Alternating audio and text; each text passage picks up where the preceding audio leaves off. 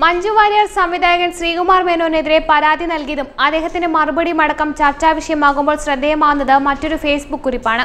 ബ്ലോഗറും social ആക്ടിവിസ്റ്റുമായ സുകുമാരന്റെ Facebook കുറിപ്പാണ് ശ്രദ്ധേയമാകുന്നത്. Sreekumar മേനോന്റെ Facebook post വായിച്ചു. ഒരു നിരാശാ കാമുകന്റെ തേങ്ങലാണ് ആ പോസ്റ്റിലെ വരികൾക്കിടയിൽ തനിക്ക് വായിക്കാൻ കഴിഞ്ഞെന്ന് പറഞ്ഞാണ് അദ്ദേഹം തന്റെ കുറിപ്പ് ആരംഭിക്കുന്നത്. ഞാൻ ശരിക്കും പറഞ്ഞാൽ ദിലീപിന്റെ ഫാനൊന്നുമല്ല. മലയാളത്തിൽ സത്യന് ശേഷം മോഹൻലാലിനെ മാത്രമേ നല്ല നടനായി എനിക്ക് കാണാൻ കഴിഞ്ഞിട്ടുള്ളൂ.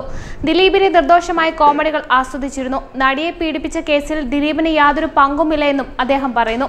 ദിലീപിന് അനുകൂലമായി പോസ്റ്റുകൾ എഴുതിയതുകൊണ്ട് തനിക്ക് കുറെ തെറികൾ കേൾക്കേണ്ടി വന്നു എന്ന് മാത്രമല്ല കുറെ സ്ത്രീ സുഹൃത്തുക്കളെ നഷ്ടപ്പെടുകയും ചെയ്തിരുന്നു. ജയിലിലാകുന്നതുവരെയും സ്വയരക്ഷയ്ക്ക് ദിലീപ് ഒന്നും ചെയ്തില്ല എന്നതും ജയിലിൽ നിന്ന് തെളിവെടുപ്പിന് കൊണ്ടുപോകുമ്പോൾ കൂകി വിളിക്കുന്ന ആൾക്കൂട്ടത്തിന് മുന്നിലൂടെ നിഷ്കളങ്ക ഭാവത്തിൽ തലയുയർത്തി ദിലീപ് നടന്നതും മകൾ മീനാക്ഷി ദിലീപിന്റെ കൂടെ നിന്നതുമെല്ലാം ചേർത്ത് നിരീക്ഷിച്ചപ്പോൾ എനിക്ക് ഉറപ്പായിരുന്നു ദിലീപ് നിരപരാധിയാണെന്നും അദ്ദേഹം തന്റെ ഫേസ്ബുക്കിൽ പോസ്റ്റിൽ പറയുന്നു.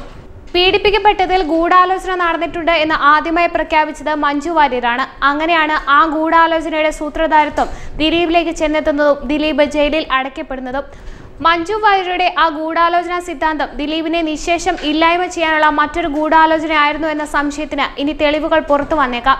കാരണം അയ്യോ പാവം മട്ടിലുള്ള ശ്രീകുമാർ മേനോന്റെ ഫേസ്ബുക്ക് പോസ്റ്റ് മഞ്ജു വാര്യരെ അക്ഷരാർത്ഥത്തിൽ അപമാനിക്കുന്നതാണെന്നും ഇദ്ദേഹം പറയുന്നു. നിമിഷ നേരങ്ങൾ കൊണ്ടാണ് ഇദ്ദേഹത്തിന്റെ ഫേസ്ബുക്ക് പോസ്റ്റ് വൈറലായിരിക്കുന്നത്. ശ്രീകുമാർ മേനോൻ തന്നെ അപായപ്പെടുത്താൻ ശ്രമിക്കുമെന്ന് ഭയപ്പെടുന്നതായി ചൂണ്ടിക്കാട്ടിയാണ് നടി മഞ്ജു വാര്യർ DGPക്ക് പരാതി നൽകിയത്.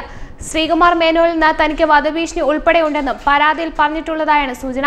തിങ്കളാഴ്ച വൈകുന്നേരമായിരുന്നു മഞ്ജു വാര്യർ നേരിട്ടെത്തി DGPക്ക് പരാതി കൈമാറിയത്.